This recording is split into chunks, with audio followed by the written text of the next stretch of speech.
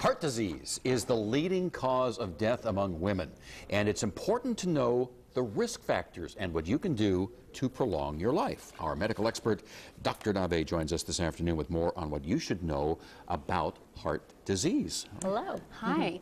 Well, Mike and Jenny, a new report discusses some of the differences with heart disease between men and women. One thing that is not different is that heart disease remains the #1 killer for both men and women, but women can have worse outcomes after a heart attack, and they may have different signs or warning symptoms before a heart attack. Women may not have chest pain that is commonly seen in men with heart attack. They may have less predictable symptoms or no symptoms at all, and this is a problem because this can lead to delays in getting treatment.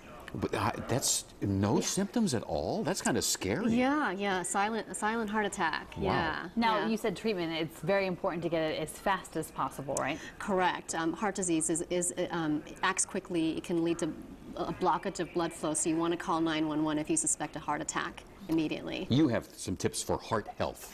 Right. There are 3 things that we all can do, whether we're men, women, is to be aware of the risk factors for having heart disease, and this includes having high cholesterol, high blood pressure, diabetes, being a smoker, being overweight, or having a family history of heart disease. And the second is to be able to recognize the common and the not so common or atypical warning signs of a heart attack.